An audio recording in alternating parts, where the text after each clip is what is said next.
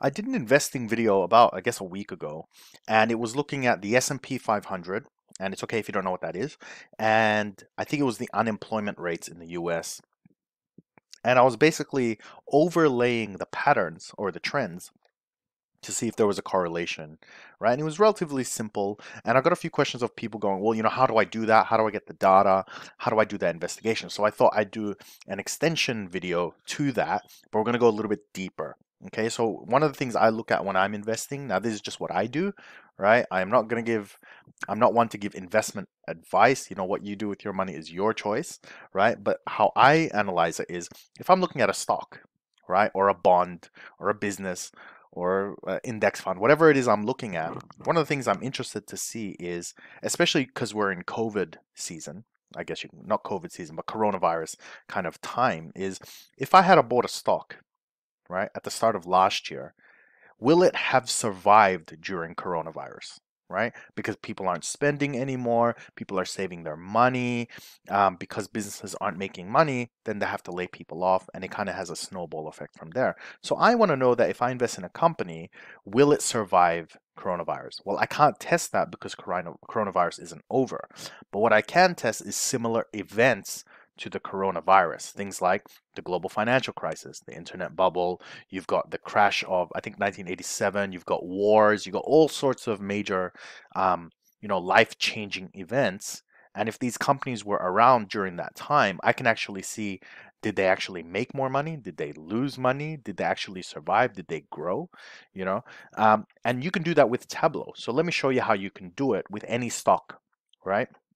First, we're going to start with the S&P 500. And while I'm downloading this data, I'll explain to you what it is if you're not too sure.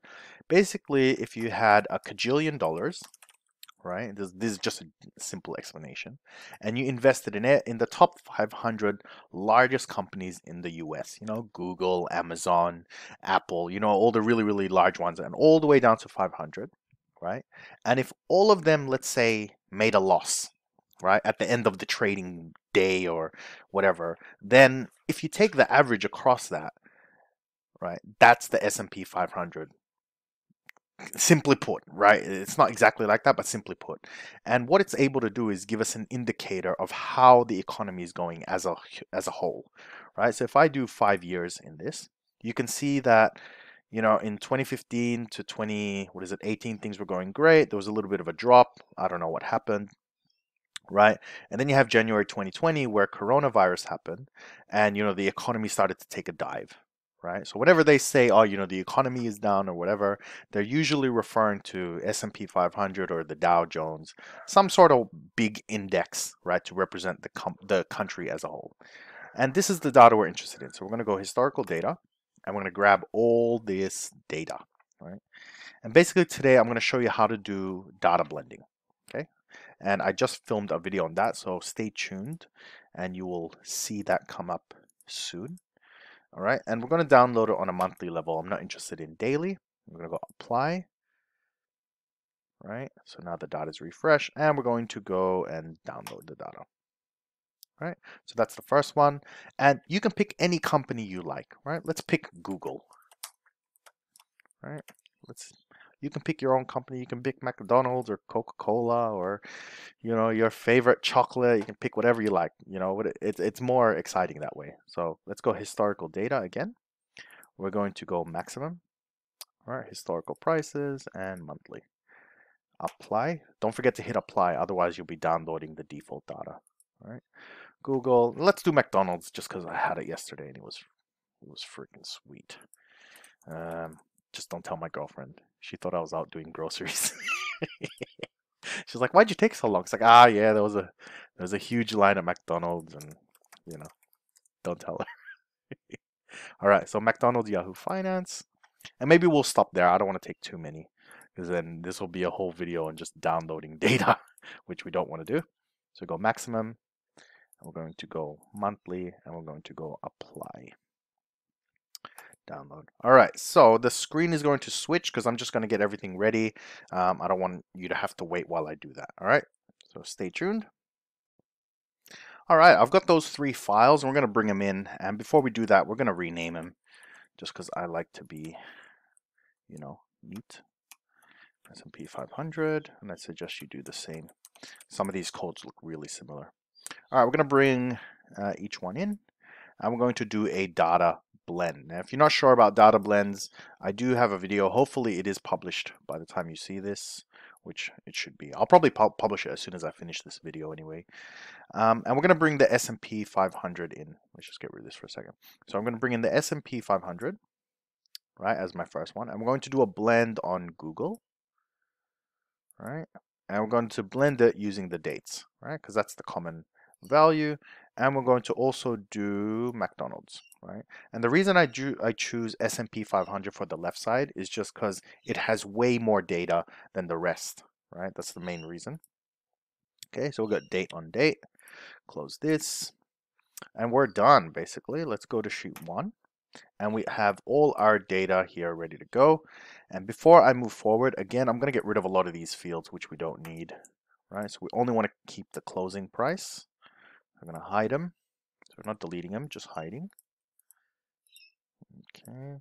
And this is a really good tip. I see a lot of people, there's a lot of fields that I don't use and they just keep them there. And it's really easy to pick the wrong field, put it into the viz, and then you have all these errors and you don't know why, you know. So by just cleaning up, sort of like a sushi chef, slice, clean, you know, it just eliminates or reduces greatly the chance of making a mistake. All right. So Google close. Let's go McDonald's close. And let's do S&P close. All right, and we're going to start with the S&P 500. And because I've already done the blend, I don't have to worry about inner join, outer join, and all that kind of stuff. Right, I can just bring in date, and let's maximize this actually. We'll do monthly continuous, so this green part. Right, and we're going to bring in each of the close values. So let's go this first close. Let's do Google close. Oh, hang on, like so. And then McDonald's close. Okay. Now, I don't want all this data here, so we're just going to filter that. So I'm going to duplicate this, range of dates, and let's just stop it at maybe the year. Where does all this data start? So let's say after the year 2000. Okay, there we go. And now what I'm looking for is every time there was a dip, right, in the S&P 500, which represent the entire economy, what did these companies do? Now, I can't dual access for 3 of them, so we're going to use measured values instead. Right? So let's get rid of this. Let's drop measured values in here for McDonald's. And then, and actually, that's probably a bad example. I can see straight away because this is on such a smaller scale of price than this one that it's flattened out all the interesting patterns, right? So instead, we're going to do this. Undo. We're going to bring McDonald's in here. And we're going to dual access this, right? That way they're on 2 different scales. Okay, and we're going to do the same thing for Google. So we're going to duplicate this, right? And we're going to swap this out for Google. All right, dual access. Okay, and let's put this on a dashboard so we can see everything. All right. So McDonald's and Google. And I'd probably leave them as a vertical one so I can actually spread out the data and see all the interesting patterns. Okay. And maybe a bit more. Not too far. All right. So this is actually one of the analysis I would do. So for example, let's say this one, McDonald's, and the S&P 500 is the orange line. Okay. So let's say I'm interested in this area here. The entire stock market took a dip, right, in 2008. People lost their homes, you know, people lost their jobs, companies shutting down, all sorts of terrible things. So the economy was just taking a nosedive, right? During this crisis, McDonald's stock went up. No matter, so it's sort of like that's a good thing. That means that if I invest in it during coronavirus, not that this is financial advice, I could expect to see that it would probably survive during a crisis, right? And let's see if that's true. So if I get out of my drawing tool and I look in this part here, right, which is in the year 2000, what did it do, right? Keep only, right? And whenever you see this where there's a lot of space, we can actually get rid of that. So just double click on the axis and get rid of this include 0. That way your axis doesn't start at 0. Do this for this one. Okay. So we can see that actually coronavirus had a completely different impact on McDonald's, right? So the stock, it actually went down. So read into it what you will. You'll obviously have to do a lot of analysis behind it, but this at least gives you an idea of the survivability of a lot of companies, right? So let's get rid of that exclusion. All right, bring it back to normal. All right, and then let's have a look at Google. How did Google do? Well, I can already see here that it took a bit of a dive, but it recovered pretty quickly, probably within several months. And if I'm a long-term investor, which I am, I'm not interested about these little things. What I'm interested in is, can it recover ultimately? Because I'm interested in, 10, 20, 30, 40 years of investing, right? Same thing goes for this side. Let's see what's going on here. So we can just do a keep only, right? Get rid of that include 0. Get rid of this include 0, just to kind of make it a little bit better. So you can see that actually even Google was affected during coronavirus. So again, read into it what you will. There's a lot of things that happened during that period, right? There's heaps of articles you can read and all sorts of things. But this is kind of the stuff I do, right? This is the kind of analysis that I'd be interested in. Now, obviously, this is relatively basic, but there's a lot of things you can learn from these patterns, right? Because you can say, well, what happened here? You know? What happened here? Why did Google's price go down when the economy was going up? Well, why?